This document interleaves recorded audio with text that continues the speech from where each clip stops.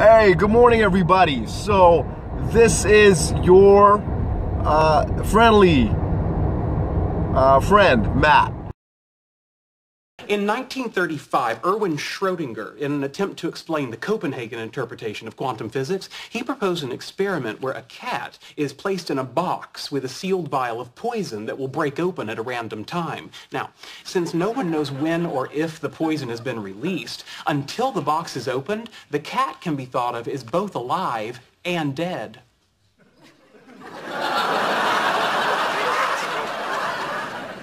I'm sorry, I don't get the point. Well, of course you don't get it. I haven't made it yet.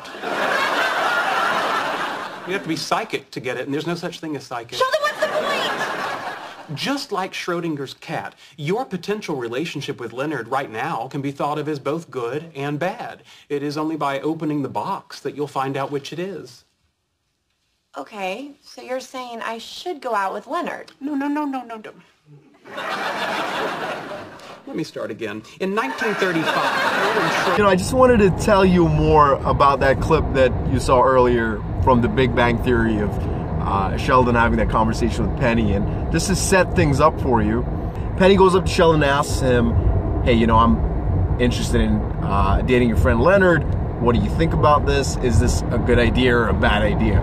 Him being the practical and fun-loving person that he is, he immediately compares that relationship to Schrödinger's cat theory. What he's saying is the relationship is basically the cat that's in a closed box with a vial of poison. If the cat's in a closed box and with a vial of poison, that's like basically a controlled system.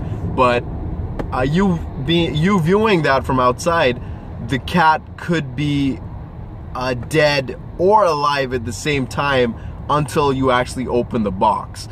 Unless she actually gets into the relationship, he cannot judge whether it's going to work out or not.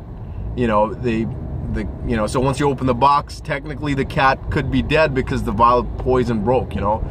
Maybe it knocked over the vial of poison or something. The next time that they open, well, there's no next time. It's either dead or alive. If you open the box, technically the